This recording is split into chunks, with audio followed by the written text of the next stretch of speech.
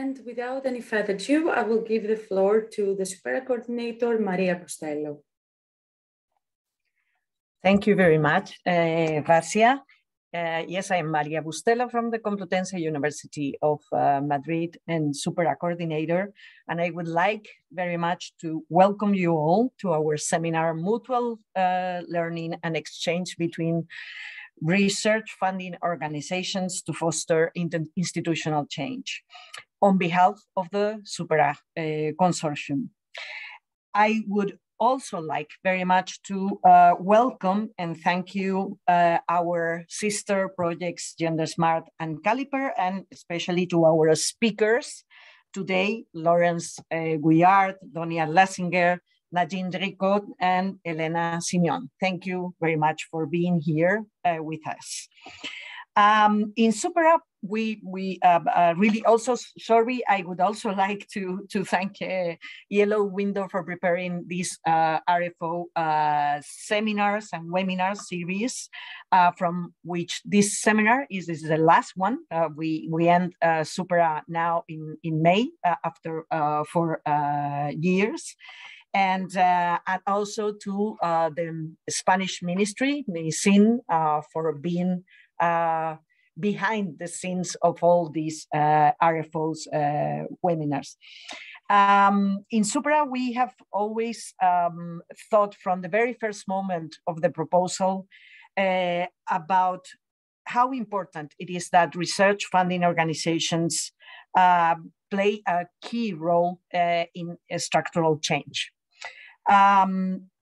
Apart from the institutional changes needed in the research performing organizations such as universities and research centers, the institutions giving and distributing the money for research are absolutely key to make those change possible. How research proposals are called upon and evaluated and funded, it is extremely important for this structural change. During these 5 years, 4 years of project and the first year for the proposal, we have seen a significant development in research funding organizations and their involvement in structural change programs. Of course, this has allowed us, for example, to focus within the Supera project, for example, in trying to develop and go around to the regional RFOs. For example, in Spain, that's the case, that were not so much developed as at the national level. And of course, this has allowed us to really take advantage of this mutual exchange and learning. That is something that it's really a kind of a principle in Supera that we have, we really have wanted to develop. As one of our principles is the cumulativeness. So this is this idea of not reinventing the wheel, but really taking advantage of all what we are working together and learning together. So thank you very much again on behalf of the Supera Consortium, and let's start the webinar. Thank you very much. And I think now the floor is for Lidia Gonzalez from FESI and MSCA. Thank you very much. Thank you, Maria. Let me share the screen.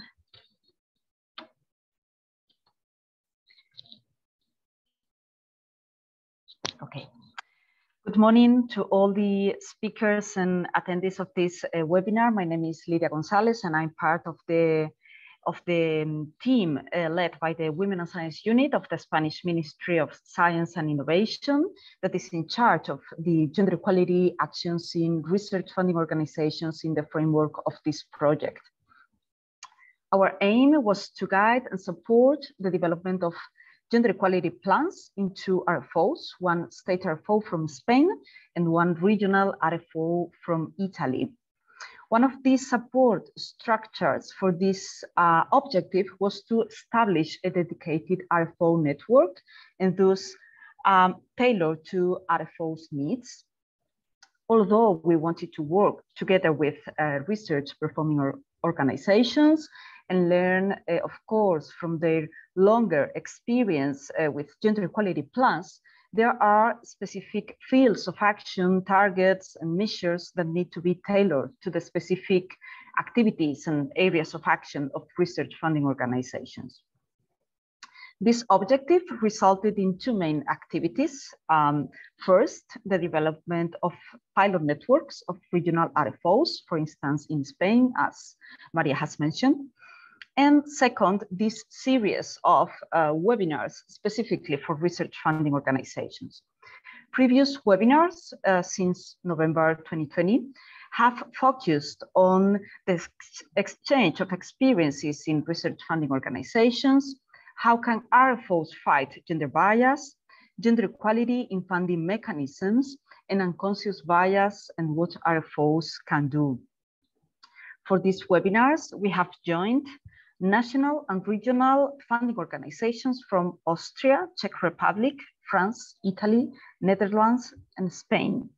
More information can be accessed on these webinars through the project website. For this webinar, one of the last webinars before the end of the project, if not the last one, our supporting partners have invited both less and more experienced research funding organizations. Far from being a transfer of knowledge from the more to the less experienced, we are convinced that knowledge on gender equality plans is something that is co-created by all of us and needs to consider the different contexts, resources, resistances, and structures, among other factors, in the different institutions. The aim of SUPERA with these activities has been to collect experiences and resources for research funding organizations in order to help them improve their impact on gender equality in the field of research and innovation by reviewing and addressing from a gender perspective their funding priorities, the management of research goals, the scientific evaluation, and the monitoring of funding projects, among others, that can be considered or be part of their gender equality policies or gender equality plans. This has an added incentive, if I may use this expression, now that RFOs are also expected to fulfill the eligibility criterion regarding gender equality plans for beneficiaries of Horizon Europe with its mandatory process requirements. European funded projects related to gender and science, as we call them sister projects, have had an important role highlighting the need to involve research funding organizations to achieve the main objectives of the Commission regarding gender equality in research and innovation, both the ones related to research, career, and decision-making related to gender balance and presence of women, and the one on the integration of the gender dimension in the content of research and innovation. We like to think that SUPERA is part of that history as involved in the gender and science community in Europe. So to conclude, on behalf of the Women and Science Unit, I hope you enjoy this webinar, and I'm sure we will all benefit from it. And now I'll give the floor to Vasya Madesi. Thank you very much, Lydia. I will also share quickly my screen. Before we start with the webinar today, I would like to explain a little bit about the agenda. It will have two main parts. So first, the four RFOs will present their journey and what they are up to now in their organization. And then we will have the facilitated Q&A session between the RFOs, where they will have the chance to ask each other questions about specific topics that they are of interest. And then we will have enough time for you to pose also your questions. But before we start with the presentation of the research funding organizations, I would like to briefly introduce you the speakers of today. Starting with Laurence, who is also representing Gender Smart Project, who has a PhD in sociology. Her main research has focused on gender issues in health at work on social mobility. She works at ANR since 2011, and she's head of the relationship with the scientific community's Gender Equality Scientific Integrity Delegate. She's a member of the National Committee for Monitoring Equality Action Plans and represents the agency at Science Europe for the Research Culture Axis. Then we have Donia Lasinger, who is the Deputy Managing Director of the Vienna Science and Technology Funds.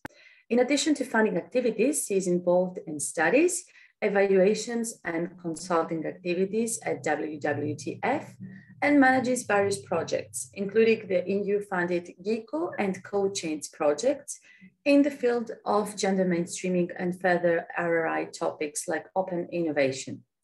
She studied business sciences in Austria and Ireland and specialized in strategy and innovation management. During and after her doctoral studies, she worked as strategy and management consultant on a national and international level. Her main competencies include expertise in innovation, management, strategic development, and research and innovation. Then we also have with us Nadège Ricaud. After studying political sciences, she obtained a master's degree on public policies in Europe.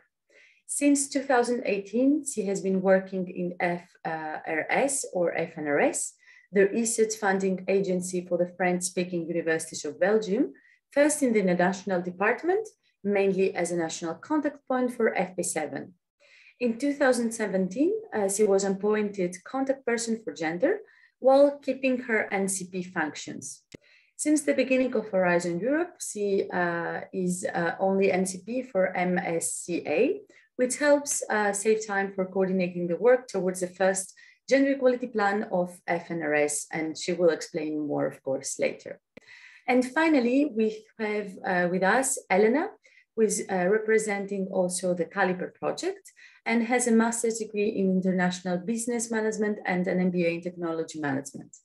For the past 10 years, she has been working as a development and implementation expert in international projects. Her experience covers initiatives funded under Europe, Horizon 2020, FP7, Interreg Europe, Danube Transnational Program, and ERANET. And she's also a member of the Joint Programming Initiative Urban Europe Management Board. Elena is part of a development team that works in the design of policy recommendations to boost the R&I community in Romania, and recently concentrating efforts on bringing into the national focus the gender equality dimension in research and innovation. And after all this important information about our speakers, without any further ado, I will give the floor first to Laurence, who will present us the journey of ANR. So Laurence, thank you very much.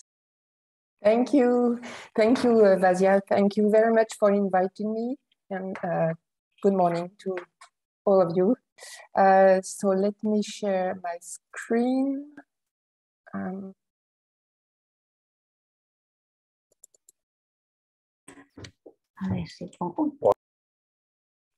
Okay, can you see my screen? Yeah. Okay. Okay. So let me introduce the ANR and the organization of. Okay, so ANR is the main national research funding agency in France, and it is placed under the supervision of the Ministry of Higher Education, Research and Innovation. And that ministry allocates an annual budget dedicated to funding research projects, which is a little bit more than $1 billion. The agency employs a little bit more than 300 people, and the vast majority of whom has a scientific background. So what are the missions of the agency? Well, missions has been defined in a decree in August 2006 and amended on March 2014. And the first and main mission is to fund and promote basic and targeted research, technical innovation, and technology transfer, as well as partnership between private and public domain. Second mission is to implement the program approved by the Ministry of Higher Education, Research and Innovation, because the agency doesn't make its own program on ourselves.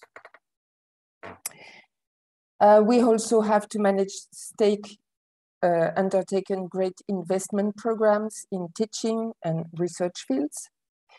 We have to threaten scientific partnerships on European and international levels, and to analyzing the evolution of research opportunities and measuring the agency funding impact on the national scientific production. So we have each year an annual program, and for 2022, the different calls for proposals inscribed in the program is the generic call for proposals, which is the main and biggest one that we launch every year since 2014. And to give you an idea of the volume of pre-proposals, we receive around 8,000 pre-proposals each year. This goal includes 5 funding instruments dedicated to individual projects or collaborative research projects. We have 56 scientific evaluation committees for this call, and it is a 2-stage selection process. And we have also specific what we call specific calls for proposals at European or international level. Some are focused on public-private partnerships, and we also launch calls depending on the political or environmental context calls. And for example, we launched a call on COVID, on Fukushima, Sagasum, Haiti, etc. So we also we have elaborated a gender equality plan that was approved in December 2019 and presented to the administrators board in July 2020. The plan includes 3 main axes. The first one deals with culture and organization. The second one is on human resources, and the third one on evaluation and selection process. And we have inscribed 65 actions for a 4-year period to 2020 to 2023.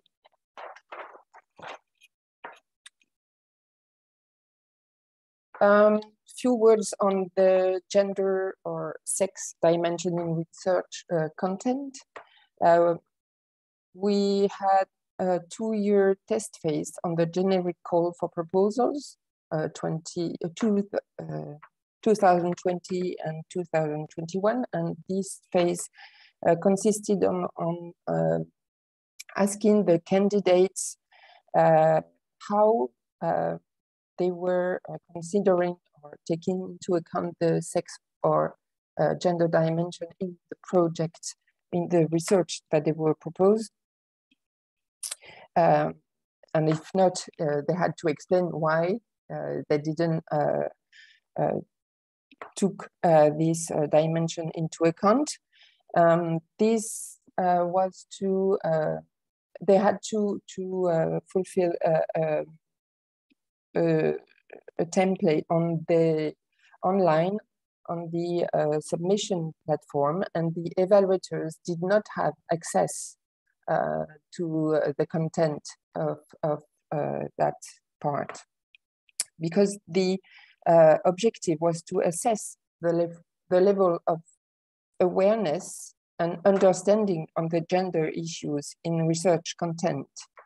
And it was also, the objective was also to raise awareness among researchers and to gradually include this dimension among the evaluation criteria. And it is now applied for 2022. The dimension, sex and gender dimension, is one of the evaluation criteria.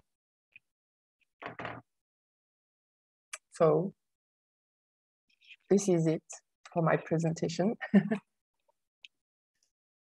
Thank you so much, Laurence. So in case there are any questions, we remind you again that you can post them on the chat, and we can continue with the presentation of Donia.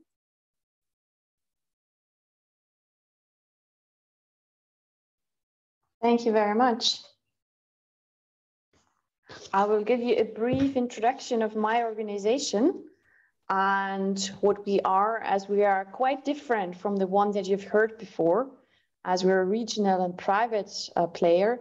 And just to quickly give you a hint or an idea of what we're doing and what our way or our road or our travel was towards gender equality.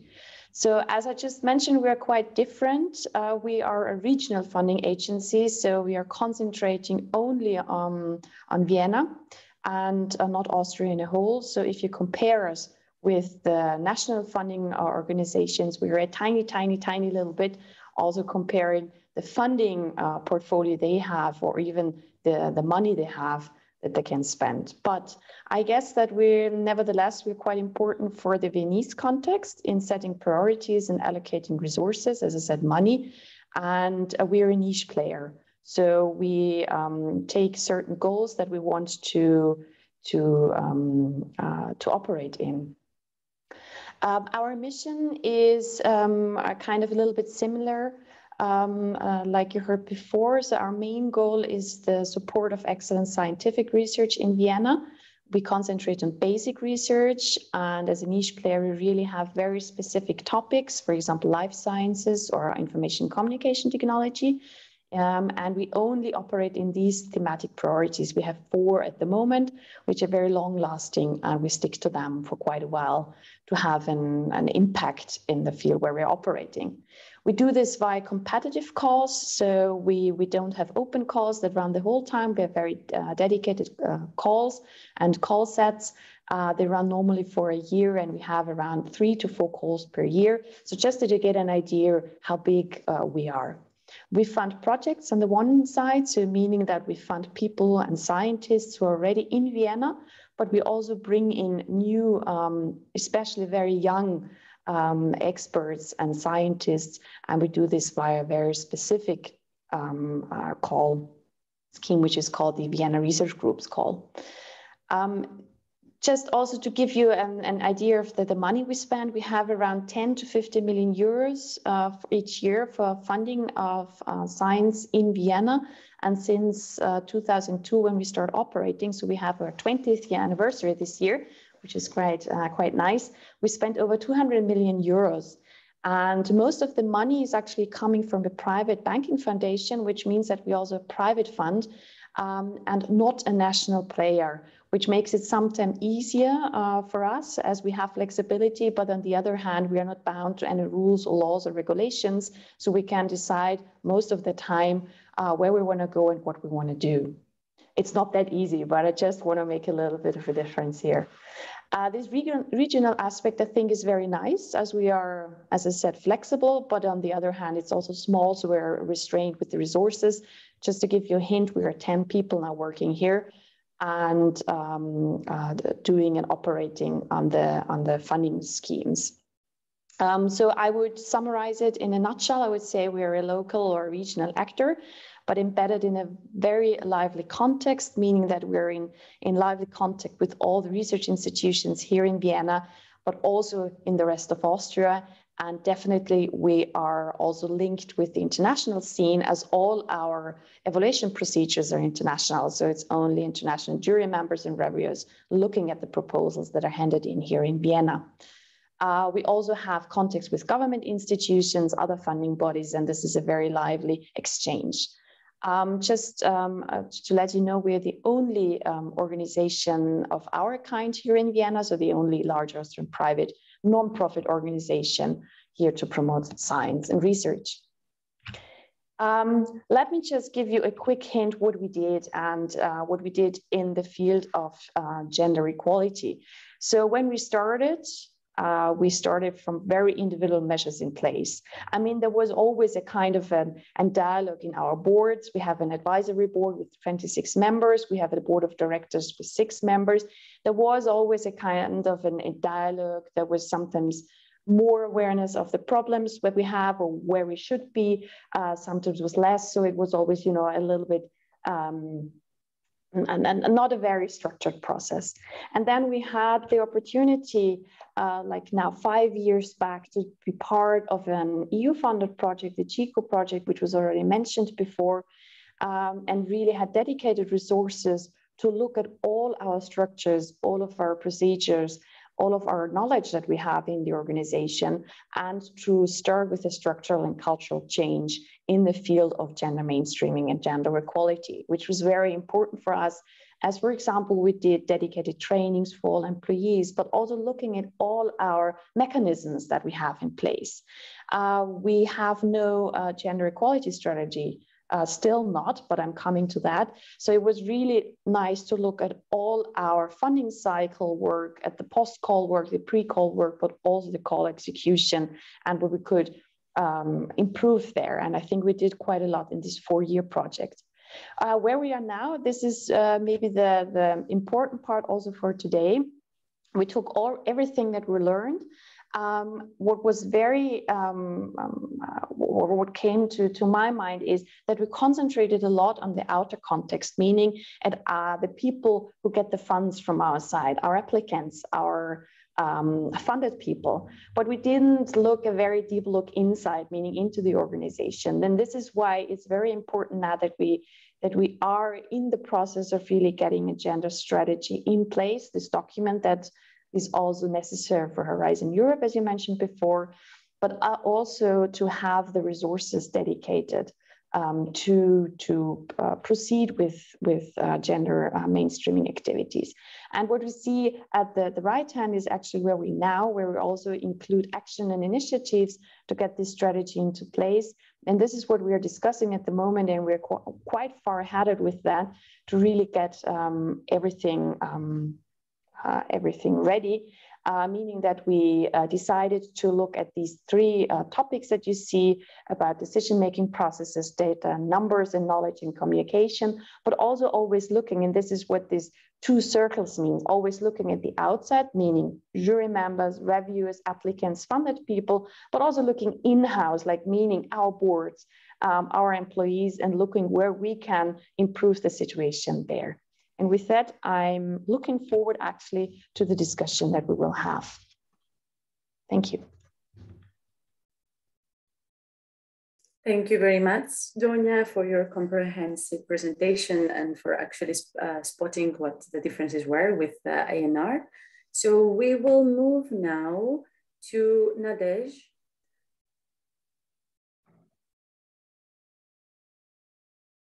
Nadège, yes. Okay, we can see your screen. Great.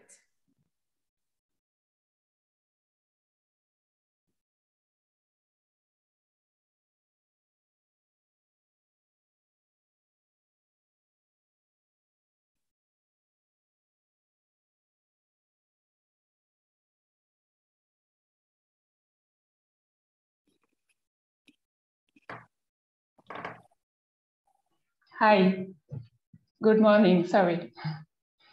Yes, thank you, Vasia. Nadège is a perfect pronunciation. So you did well on that, you progressed.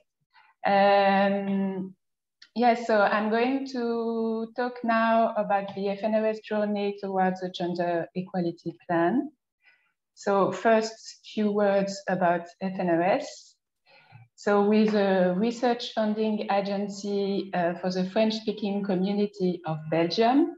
So just a very brief presentation, because I'm sure you're all aware that Belgium is quite a small country.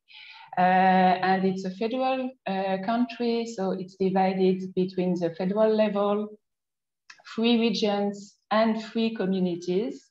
And I think this is the specific dimension of Belgium, because they all have a scientific hat. So it's to make it easier. And about the French-speaking community, it covers geographically the Wallonia region and the Brussels region, but Brussels regions also contains the Flemish community. And then to say a few more words about the French-speaking community. So we have a population of 4.5 million, 6 research-based universities, which covers both basic and applied research, and our funding agency, which covers all scientific domains and funds projects, but also employs scientists, which means that we found fellowships, but we also employ permanent scientists. And below you can see the name of the 6 universities. Now to be more concrete about our gender equality plan process, we started almost from scratch, and we built a transversal working group in order to draft the gender equality plan. At the beginning, there were 3 persons who were already involved in gender issues. So myself, because I'm the contact point for gender in FNRS, and the 2 members of the Science and Women Committee created by the French-speaking community ministry, which gathers French-speaking universities and FNRS. And for the other members, we try to have at least 1 representative of the direction out of 4 directors, 1 representative of public affairs department, 1 of our main department for projects, fellowships, and permanent researchers, and 3 representatives of our FNRS permanent scientists. And among these 3 scientists, we try to have a balance between the 3 comprehensive universities and the 3 big scientific domains. And also we try to keep it manageable, which means that the working group is made of 9 persons. And of course, all of them are busy. And we benefited from the support of a consultancy as it was the first time we had to do this exercise.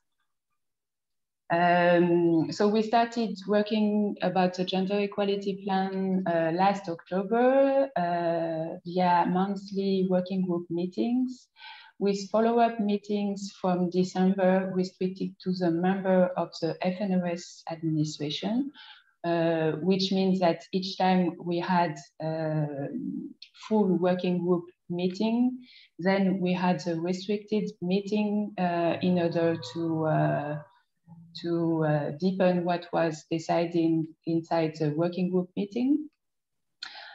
We started by a training on gender equality and gender equality plan, because most of the persons among the working group were not trained about this question.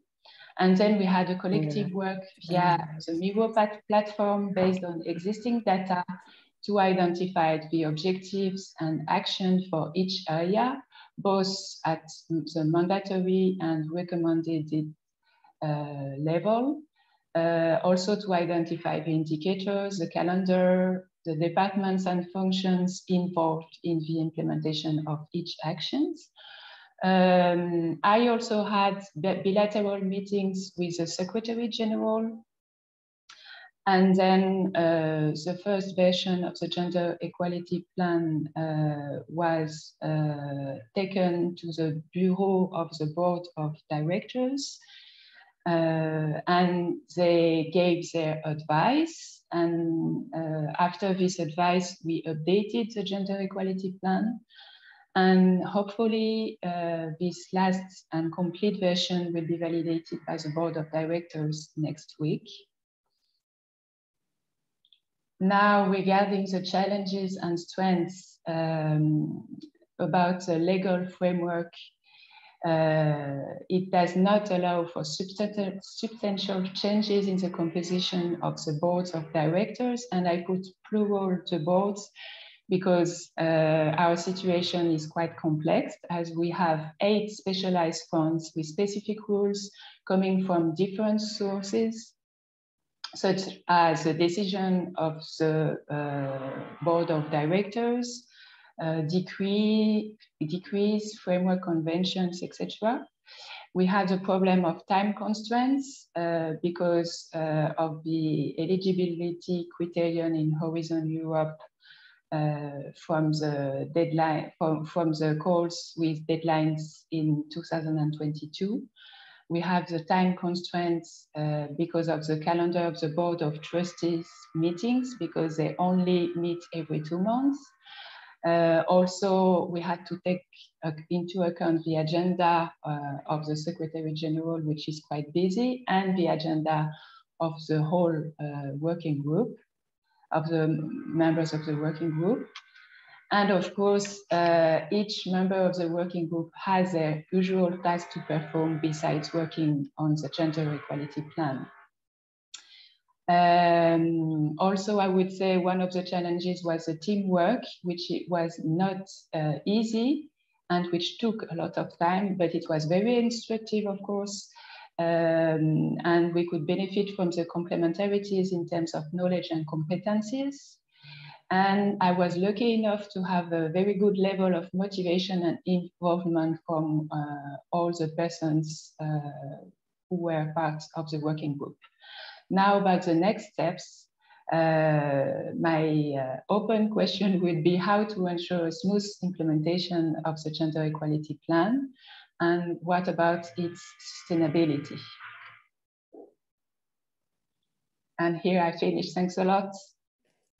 Thank you very much, Nadège, and also for posing the last questions for what is coming up. So last but not least, we have Elena. Yes. Is it full screen? Yes, we can see it. Thank you. Thank you. Thank you very much. Thank you for the invitation to this workshop. I think it's really, really useful for us. We are a research and innovation funding agency at national level in Romania, and we cover also the higher education sector. So we do have a large range of funding instruments available, also taking care of the international cooperation in research and innovation for Romania. So we are a pretty large funding agency. In terms of getting closer to the gender equality in research and innovation, we started this journey in 2020 in the framework of the Horizon 2020 project CALIPER. And we were lucky enough to get the methodology and the advice to start properly in a rather unfavorable environment, we would say. Our process started with an internal analysis to discover areas for improvement. And after discussing internally with our colleagues, around 80 to 90 persons, we discovered some solutions that were tested, discussed, validated, let's say, in a sort of external format. We engaged the stakeholders that were knowledgeable at national level to give us feedback on what we were envisaging as solutions for this first process in our organization. and also looked for some good practices both in the country and in the private sector and outside the country in other funding agencies, and of course in the CALIPER consortium. We, on this very first stages of our process, had the first version of our gender equality plan that was immediately taken on board, the process itself, the first version, by the top management. And that was, I think, one of the best factor for our process in the organization, because we decided that together with the top management, this is a good change that will actually be reflected in the values of our organization, and we can influence also the outside world, that is the research and innovation community formed around our funding agency.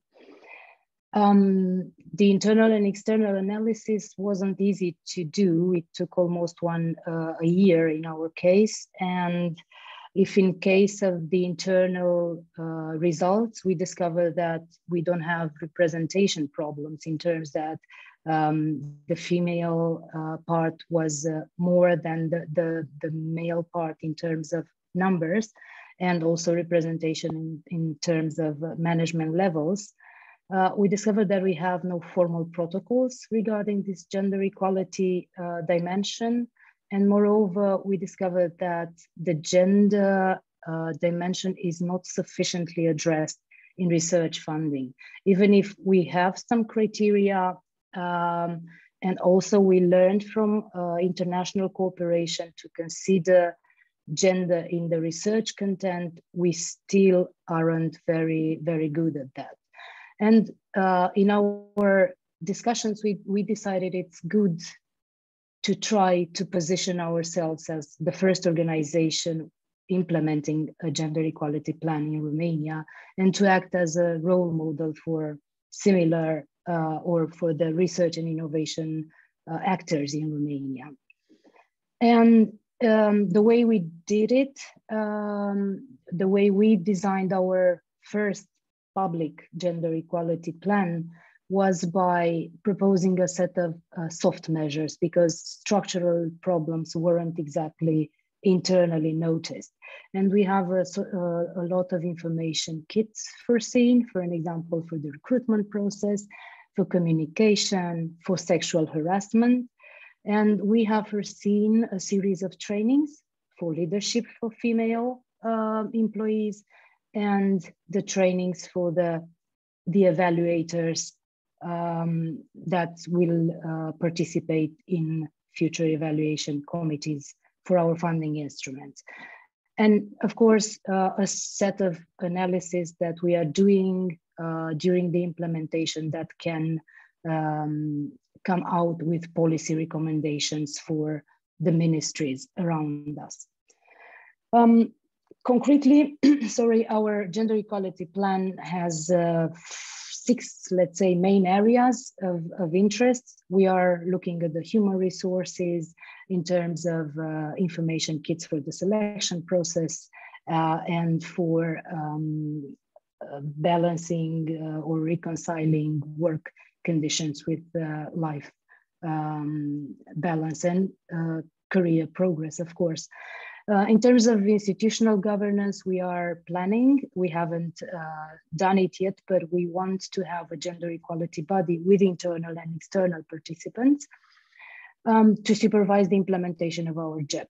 At communicational level, of course, we need a communication kit. We have the internal one ready, and we are working on the external one, but that's something that needs to take into account the cultural background we are operating in our region of Europe. So that will take a bit more time to learn from others how to deal with that. On the moral and sexual harassment, in our case, we actually try to raise awareness and to establish a process. So we start from scratch here in our case. In research funding, as already said, we want to inform correctly the evaluators how to deal with gender in the funding programs we are running.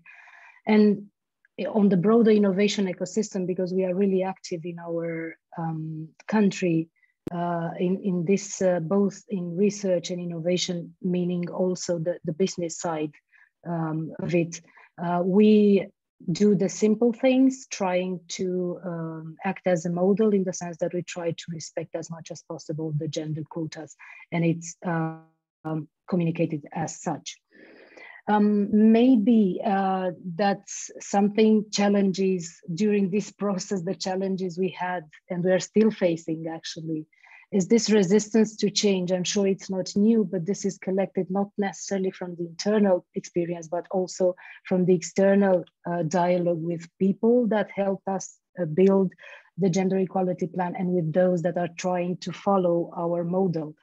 And it is the resistance to positive measures that's mainly everywhere in the organizations. We talked to the tendency to minimize the imbalances. And of course, we are operating in a legal framework that doesn't allow very easily the changes in public institutions. And not our case, but something that our community has noticed is the low degree of stakeholders involvement in this process. What I did to actually face these challenges as much as possible, we have a dedicated section on our website that's public, where we present both in English and in Romanian all the methodology, all the process, all the steps we've done so far, and we update it in real time once we make a change and a progress in the implementation of our gender equality plan. And that's not a small thing, because we have a huge community, like for an example, for the newsletter, it's more than 25,000. The community of innovators that's called BrainMap, we have like around 50,000 people there. So we do have a lot of influence on, or we can act as a role model for a lot of organizations here in Romania. And I'd like to end with this. Thank you very much. And I'm looking forward to our exchange.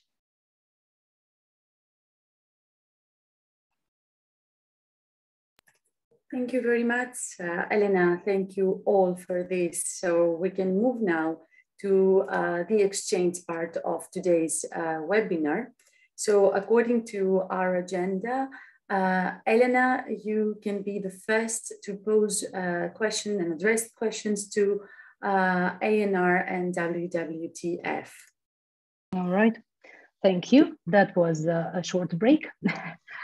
Thank you, Laurence. I know ANR. We are collaborating with ANR. We know that the level or the dimension of your funding agency. And our question, even if you touched it a bit in the presentation, would be how to really approach the evaluators to make them aware of this gender dimension they need to look for in the proposals they evaluate. Thank you for your question, Elena. I think the best way to prepare evaluators is to organize dedicated trainings. And I heard that you were doing trainings also. And here, I think, and regarding to my experience, I think that those trainings must be based on scientific data. Because maybe it's linked to another question that I was supposed to respond to, it's a good question because it's not so obvious indeed to get acceptance, and the risk is to be considered as an activist. And regarding to my experience, if you want to convince scientists, you have to have scientific discourse and scientific arguments to get acceptance.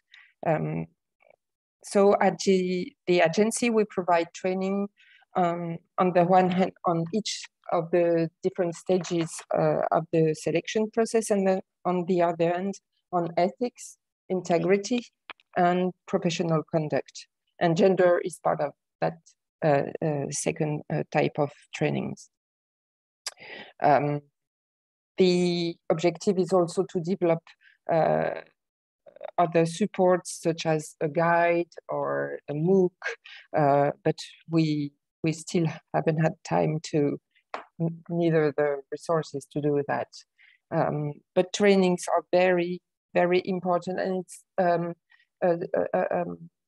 it gives us the opportunity also to exchange with the evaluators and to understand much more their resistances, if they are, and it's quite privilege to have the opportunity to train them. Yeah. Okay, thank you very much. Shall I move to the next question? Lasia, thank you. Yes, sure. Great, thank you. Donia, this is a question regarding your experience. We are working also with the external environment, as already said, and you are acting at regional level, but you have also private funding, so that might give you a bit of more of a freedom in action. I'm wondering, what's your recommendation of a strong campaign, even conducted at regional level, to help or to support the gender dimension, the advancement, the mainstreaming, whatever we would like to call it, in science and technology from your experience? Thank you very much for the question. So as already I said at the beginning, we are quite small, also looking at numbers and looking at resources. So maybe this is one of the hindering factors that we have when answering your question. So we don't have actually a big marketing budget, for example. So we don't have any possibility to do quite a big campaign in this regard. Just talking out of history, we once tried to set up a campaign together with the research institutions here, with the RFOs, and together with the city of Vienna, as we have quite a strong link together with them, promoting science and excellence, not in the JEP or in the gender field, but just, you know, promoting science. And we were not successful. So it was really, everyone had their own goals, everyone wanted their own thing. We did a small campaign ourselves, but you know, there was no booster function. So this is just the one thing about campaigns. Nevertheless, I think it's quite important to foster it, not by doing a very structured campaign, you know, like really having this big budget and doing these advertisements and everything, but by doing it on a more informal level, and by having a lot of dialogue with all the players here. The advantage here is that you know your colleagues, you know the context, you know the organizations who are there. You have quite a short way working together with them, so there are no obstacles in working together.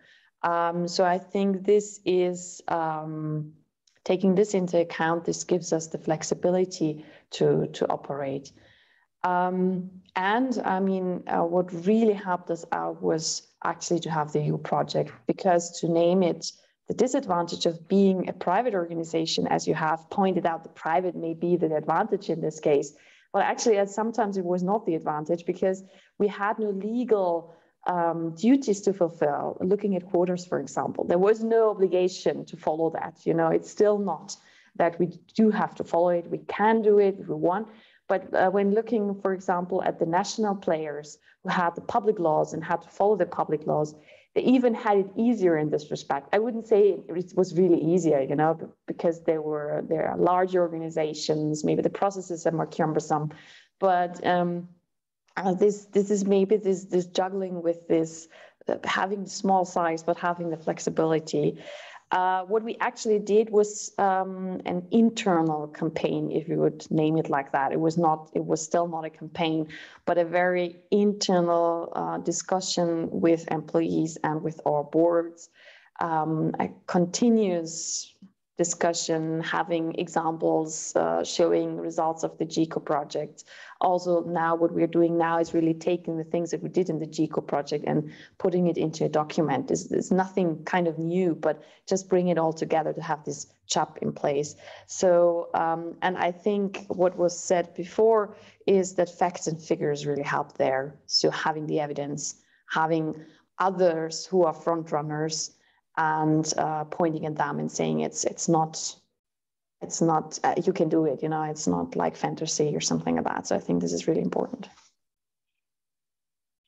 All right, thank you very much for the comprehensive answer. I think you covered the next question that's addressed to both of you. We as a funding agency, we are interested on how to better engage the employees in this process. Our colleagues, actually, they were part of the process, but how to continue engaging them, to keep them on board in this process. And I don't know, examples from your organization, sorry, would be helpful. Thank you. Shall I start? Yes. It's a good question. I would say that at INR, what has really enabled us to make great progress is the commitment of our CEO, who publicly supports all of our actions internally and externally. And the communication department is also responsible for supporting these actions and to make them visible. But I have to say that we have much worked with the top management, and I will start trainings on gender next month for all employees. But I noticed also that some actions have been more decisive to engage the internal stakeholders, such as the production of an inclusive communication guide without gender stereotypes that all employees must use and respect its principles. And this guide constitutes, in fact, a constant reminder of the agency's commitment, and it also invites everyone to reflect on the place given to women in all forms of communications. And this really helps, I think, to raise awareness of inequalities. I could also mention other actions. For example, each year, the Human Resources Department also launches an internal survey on the quality of life at work, which includes a whole section on discrimination, sexism, and sexual harassment. So there are many small actions that are that constitutes constant reminder of the commitment of the agency and the importance that the top management and the CEO give to that topic. Maybe I just jump in there, just taking you on my journey. As I said before, we're 10 people. So, and we do a lot of things. So we, at the same time, we do the rules and regulations, but we also do the funding programs. We have the contact with our boards. We ourselves are a human resource department, the law department, the ed department, whatever, you know. So we are we are kind of a very small universe. So on the one hand, it's necessary that everyone is on board. It's barely impossible if someone neglects gender equality or gender in total. So this was the first kind of experience that we had. I had the advantage of having one colleague. She now left to another organization, but she was actually one who incorporated all the changes into the first call. So she was the one, together with me, who was in the EU project, who developed everything and then incorporated it immediately. And then actually the challenge was to also convince the others that they should incorporate it into their programs. And we had another colleague, and she was totally against gender equality. She always said that it doesn't make any sense. It doesn't play a role here, because we kind of had this basic, I would name it basic dilemma or fundamental research dilemma. People saying that if you do basic research, there is no gender in content consideration there, you know. So this was the one thing that our project had, that it don't have nothing to do with gender. It's about molecules and nothing else. So this was kind of, I exaggerate now, but this was kind of the position of my colleague, and saying, I have other things to do that are more important. It's for us, it's quality, it's excellence, and scientific quality is the one criterion we're looking at. And actually we had one very nice example. We had an external expert that we invited her to give a training for everyone, and then we discussed these kind of things and these kind of opinions. And it was very nice, because we took our project data bank, and we looked together at the projects and thought about where could there be gender in content, you know, where is it relevant? So really to get it very practical. And I'm always taking this example of studies when you study mice, for example. Yeah, we have like study object. It's not human, but still it's mice. And I'm always saying, okay, there are pink and blue mice. You know, it may also be a difference if you have a male or a female mice, even at that stage. And we together, we kind of saw then that there are a lot of projects who could consider gender. Some of them they don't, you know, if it's like physics or really molecules or whatever, sometimes it really doesn't play a role. But this was something that at least we convinced the people that they should ask others, our applicants, to consider it, even if it's not for all the projects. And I think this dialogue, this not having to convince everyone 100%, but at least to have them on board is really important. And what was really a success factor is having someone in the EU project dealing with all the gender considerations and then incorporating it. And now where we got new employees, it was very important to get them on board again and to tell them what we did and that they also have to incorporate it. And there an advantage is if you have people, I have one new colleague, she studied gender studies, and this is, you know, I mean, this is really good. So I don't have to explain anything there. Sorry for the long answer. Thank you very much. I guess there's a lot to learn here. Thank you. Vasya, I think my slot is done. Yes, Elena, thank you very much, everyone. So now it is Nadège, order to pose the questions. So thank you. You may start. Yeah, just to come back on the gender dimension in research. So I could not give any details about the content of our gender equality plan as it is not validated yet. But I was talking about the update we had to do following the Bureau of the Board of Directors. And in fact, we had to erase the part on the gender dimension in research content. It was not accepted because it's supposed to be against the freedom of research. So my first questions would be, how did you manage? So first it was addressed to Laurence, but I can see that Donia also dealt with the same kind of issue. How did you manage in an ANR to have a pilot project on gender dimension in research accepted? Yeah, of course, the question can be extended to Donia. Well, again, good question. As I said, it was not so obvious at the beginning to get acceptance. And as I said before,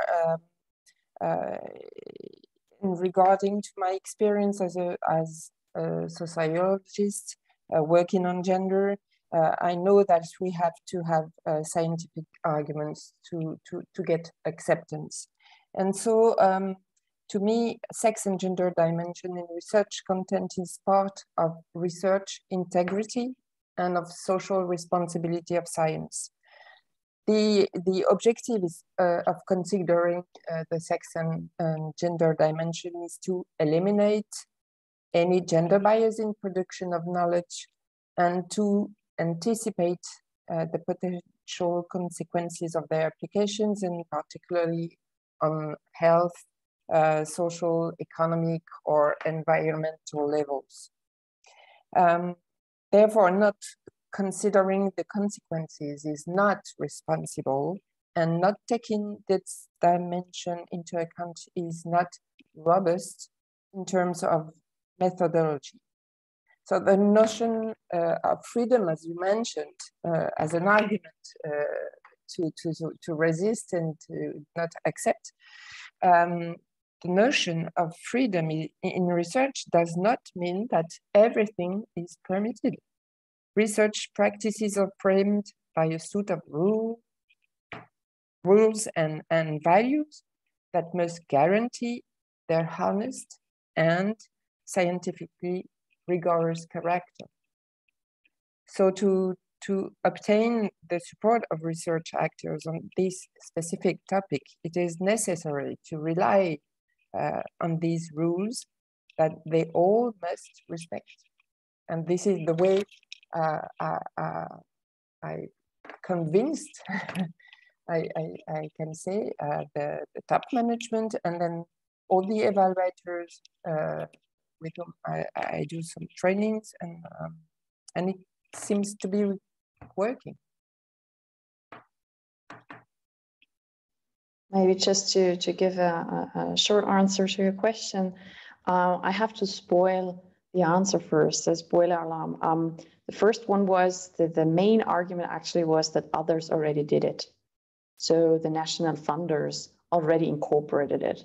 So we were not the first movers, which was easier for us then, because we pointed to them, even to the national funder who is in basic research, and we said, okay, they're doing it already, you know, so it was not a big thing. And we also had a very fruitful context that also the RPOs already installed the competence in-house. So even there, they had like a gender expert, someone there who trained them or who gave them consultation, which made it easier for us because there was already the support system in place. Just to be honest, I think what I mentioned before, the main discussion is about the scientific excellence criterion. So what is scientific excellence? And as a research funder, or in our sphere at least, it's mainly this is the quality criteria and argument. So you have to have like the best scientific research funded. And I'm actually starting this discussion, and we did that. So we started, it's not ended. So we started it, but we started it and you know, talking about who defines this scientific quality and in what kind of structure is it embedded and everything like that. So I think this is maybe the key point, getting the whole thing going and also like keeping the discussion going. But we had it easier, I have to confess. Well, you don't have to feel guilty about that. Huh? That's a good point. Yeah, unfortunately, on the FNRS side, the example of the neighbors who already implemented it did not work. It was not sufficient. But let's see how it will go in the future years. Thanks a lot. My other question was also about the dimension of the balance in the decision-making structures. Because here, as I mentioned in my presentation, it's quite difficult to change things, as there are a lot of constraints in terms of legal framework. And so I was wondering, especially maybe for ANR, was there already an imbalance in the decision-making structure? And if yes, what corrective measures did you suggest? And how did you deal with potential resistance? because here it's quite complicated because there are lots of functions inside the board of directors that are already indicated, like, for example, all the rectors needs to be in the board of directors, the rectors of the 6 universities, and most of them are men, of course, and we don't have any influence on them because they are nominated in their own universities.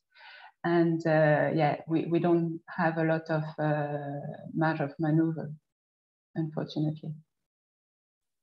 Yeah, I understand. We have the same problem with the administrators board that are designed by the decree. So the head of the research organizations have to be member of the administrators board, and we cannot do anything about that. So, regarding the situation at the agency, internally at the agency, we have a specific situation in that 62% of the employees are women, and that in the history of the agency, which is very young agency, 16 years old only, 2 of the 4 CEOs who succeeded each other were women. So 2 men and 2 women at the head of the agency. So, and as regards top management, parity is systematically sought, but where we have a difficulty is on the salaries of the top management. As we are a small structure, it is very difficult to have access to it because it would be so too easy to identify people. So, but the head of human sources told us that there were indeed differences between women and men salaries. So, but I don't know how to manage that part. So if you have any idea. Would you also like me to give a short answer from our side? Yeah, sure. So this was actually one of the main problems that we had. I told you about the Chico project. We were looking in Chico mostly on the external side, so on our jury composition, our reviewers, and there we can easily change things, and we had a parity normally. So it was quite, we were good there in the numbers and still are, and this is what we continue to do. Even including someone with gender expertise additionally into the jury. So this was an add-on. But the main problem was internally and still is. And this is why it was also for me personally important to have this chap in place to change or to start changing something internally. I told you we have a board of directors, which is 6 people. Fortunately, 1 person there now is female. We have an advisory board with 26 people, and out of them 7 are female. And now you can calculate that this is not really equal. And on the other hand, if you look at our organization, so the people who are working here, we were 10 people and 7 out of them are female. So just the other way around. And this is actually something that I don't think is really something that should stick like that. Now, we also are bound to that because we have our statutes, and there it's written in who can send the board members. So there are organizations who can send people, and we cannot interfere in that. But I had an idea, and this is also something that we will discuss now. It's not set in stone or anything, but to change that and to say that, for example, if an organization can send 2 people, that at least there have to be parity between 1 female and 1 male to gradually get change into the system and to change these numbers, which seem to be like stick in stone and you cannot change them. But I have now kind of the understanding also from management that this might be a way to change something. Yeah, but it's not something that's happening from one day to another. So this is something that has to take time over of the years to come. Thanks a lot. Well, in our case, for example, in the FNRS Board of Directors, for the free comprehensive universities, they need to have the rector, of course, but also another person. But they all chose to nominate the vice rector for research. And of course, it makes sense because I think they are the most interested by what happened in the board of directors. But of course, it means that in general, we cannot say it has to be one male, one female, you see. Okay, thanks a lot about your answer about this subject. And my last question was more about our near future regarding the implementation of the plan. How do you monitor this implementation? Is there, for example, a midterm update process in case some objectives are not reached as expected? Can you update the plan, or should you wait until the end of the multi-annual plan to do that? Do you have concretely more concrete annual action plans besides the multi-annual public gender equality plan? How does it work in your organizations? Well, we have set up an action plan steering committee that meets monthly. The members are essential resources for the implementation of the JEP. We have with us the head of the Human Resources Department, the head of the Communication Department. We have one of the staff representative, and we thought it was very important to have them with us because there may be quite few resistances from the staff representatives. So it was very important to get them involved. We also have with us the head of the Scientifique department and the prevention manager. And we also developed monitoring sheets for each of the actions included in the plan. And what can I say? Today, 65% of our actions have been completed.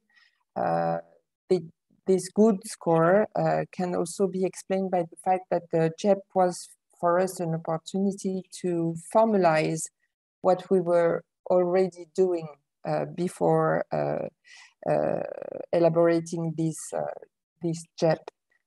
So there are actions that we had to register to be consistent with the national context and national law about that. So those actions were in fact already in place when we wrote the JEP. So the context, the French context is quite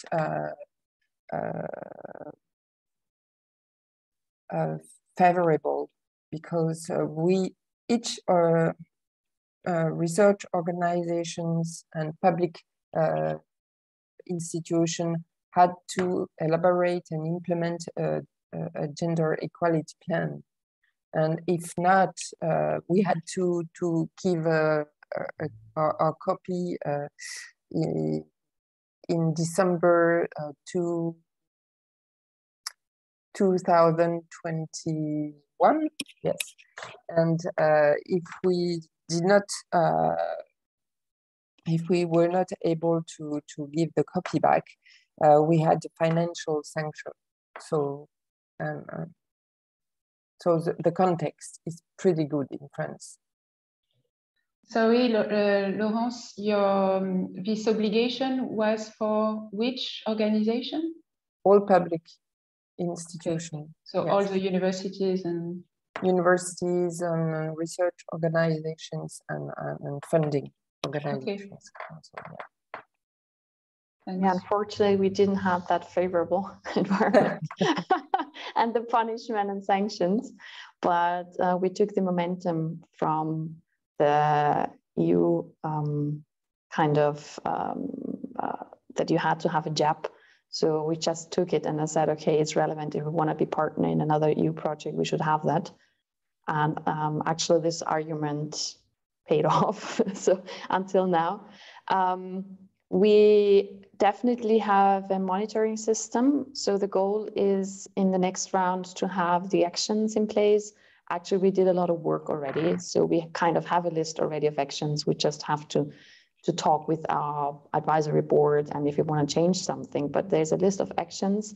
We have 6 main goals we want to reach in the 3 areas that I showed you before, always internally and externally, and actions that kind of makes it possible for us to achieve these goals. And some of them we already have fulfilled in the GIGO projects. Others, they're still ongoing, but we will have an annual kind of look at this, at the action plan. And we will also install an annual kind of monitoring and reporting in our boards, which is quite, I think, important if you look at the culture aspect. So how to get it into the organization, that there is a constant dialogue about it. And this we will have, and hopefully we will have everything in place in June. So if everything works out well, we will have the whole documentation and also the set of measures and actions, and then next year there will be the first monitoring. Thank you very much. I think it's time for me to leave the floor too. Thanks.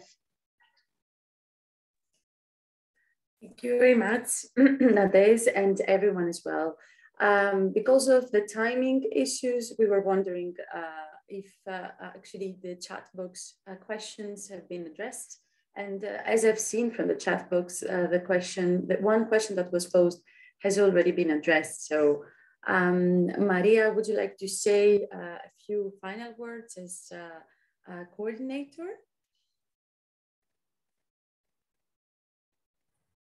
Yes, I mean, really I would like very much to say if these 7 minutes, maybe someone else would like to say something else before we close. I think it's really interesting how you can see this mutual exchange between the 4 speakers and experiences that I think it's really good. I myself have many questions too to have, but I don't know if we have time or you would like to already close the webinar. Yes, I think there is unfortunately no proper time. So yeah. Yes, we hope to had more actually, but the discussion was very lively, and I would like to thank you all for your very valuable input, and that you presented your pitfalls and your strengths, and the fact that you know each other somehow, and what you're doing, and that you identified also a few points and strengths and weaknesses today with us was really interesting, and we hope that it was interesting also for the audience that was here with us. We were a considerable small group, and we hope that it was also useful for you as speakers and for your journey and your organizations.